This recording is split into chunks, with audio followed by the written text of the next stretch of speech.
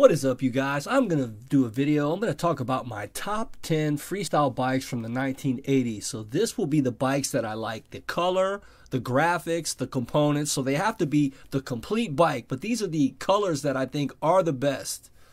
And the bikes. So starting at the back of the pack at number 10 is the Redline RL22 in turquoise. Now this is actually a sick looking bike.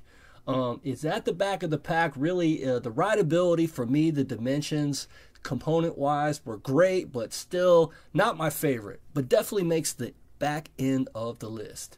Now, next up is the Kuwahara Bravo Pro. Now, I knew a friend in Germany was sponsored by Kuwahara, so I actually got to ride this bike, see it in person, and it was actually a really, really badass bike. I actually like the little bar across above the sprocket, and it has this little speckle paint. It was really a sick bike. Could be higher on the list, actually. Next up is the Woody Itzen Signature Diamondback. Woody Itzen always had sick bikes, and I really liked this color scheme. I never got to ride one of these in person, but I always thought, okay, that's definitely a bike I would ride. Next up the list, is hard to make any list without this bike on it, is the Hutch Trickstar. Now, I had a friend that had this exact bike in candy blue or whatever. It was a great bike. Looked cool.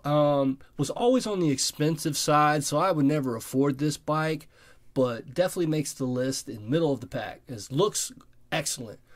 Next up is the Mike Dominguez Strike Zone. Now, in my opinion, I love the Diamondback graphics on this. I'm a big fan of the color blue, as you guys can probably tell. And I like the old school tough wheels. So being a fan of Mike D, I really would like to have, I would have probably bought this bike if I would have had the chance.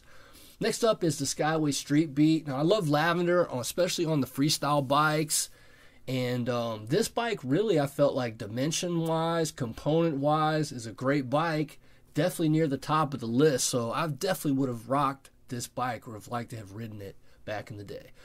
Next up is, some could argue, is the best freestyle bike ever made in the 80s. But this is the mint and turquoise, top of the line components. Everything on this bike is legit. Colors, graphics. I mean, 5 out of 5 stars.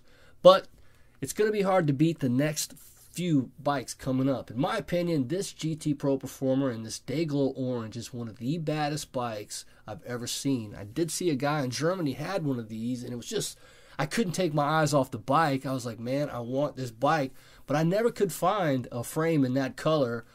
Josh White and GTV will be riding the bike.